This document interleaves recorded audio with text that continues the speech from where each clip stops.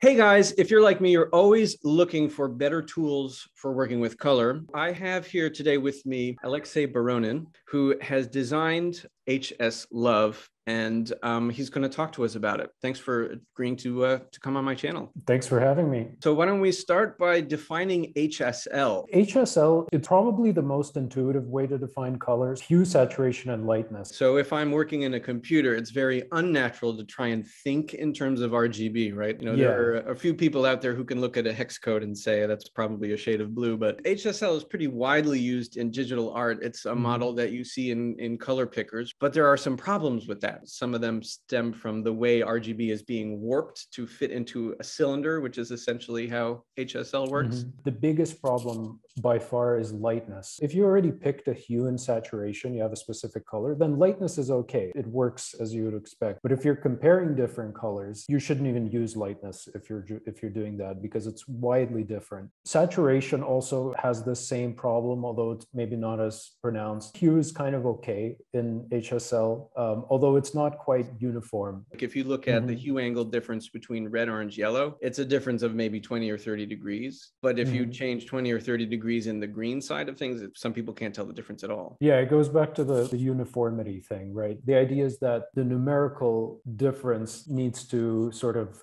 correspond to the same perceptual difference. This is kind of a quest. The whole history of colorimetry is trying to find a way to map out color in a way that is perceptually uniform. There have been a lot of attempts. The one that you chose is HSLuv, L-U-V. Can you talk us through why the shape of the gamut in HSLuv, which is based on HSLuv, why is it like this funky parallelogram? Or this is probably the most interesting question. This was like a big revelation, because when I originally started working on HSLuv, I was totally naive about colors. Every color is equal to every other color. It's just the simple math. Yeah. But it turns out that the colors really are very different. Some colors are impossible, like dark saturated yellow. So to me, this is like the best explanation. Like you can have a dark saturated blue, for example, like the ocean or something, but a dark yellow is not going to be saturated, or like a saturated yellow is not going to be dark. It's just impossible. So it's an irregular space.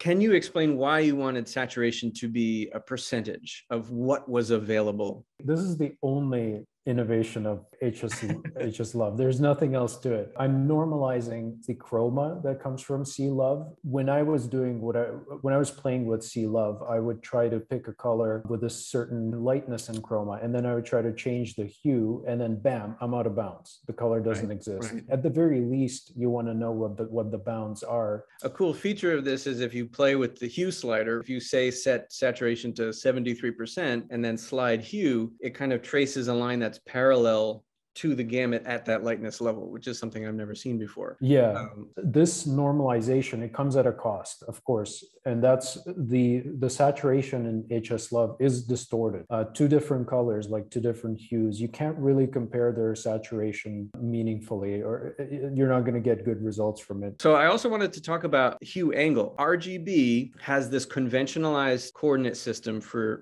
hue angle where 0 and 360 are red. In HSLuv, the hue angles are a little bit different. So for example, FF0000, rather than being angle 0, is, I think it was like 12.2. I guess it comes to the different numbers that are used for the primaries. I mean, something that's interesting about RGB isn't arbitrary. It corresponds to the three cone cells. Long, medium, I don't remember short. which one is which. Yeah, that's right. And the hue, as I understand it, it sort of cycles through the different stimulation patterns between the three cone cells. And I guess both HSLuv and HSL, they cycle through them in the same order, but the exact pinpoint kind of locations are different. So there's one feature of the color picker on hsluv.org, which is this secondary circle, this circle that will expand or contract based on your lightness level. It probably is not useful for using the color picker, but it hints at something that's hidden in the project, I guess. It expands as far as it can get until, it reaches the limit of the gamut.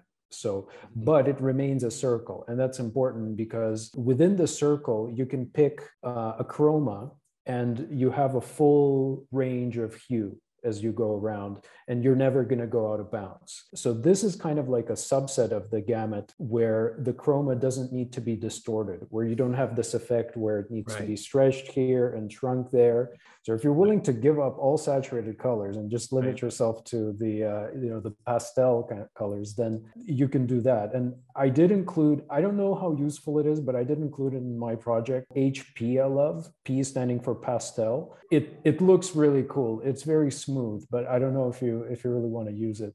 What are the problems that HSLuv can help a designer solve? I think it is more convenient to use than a traditional HSL color picker. I think it's just more uniform. But the real most interesting use case, I think, is for generating color palettes automatically in some way. Well, this was a lot of fun to chat about all this stuff. Yeah, this is awesome.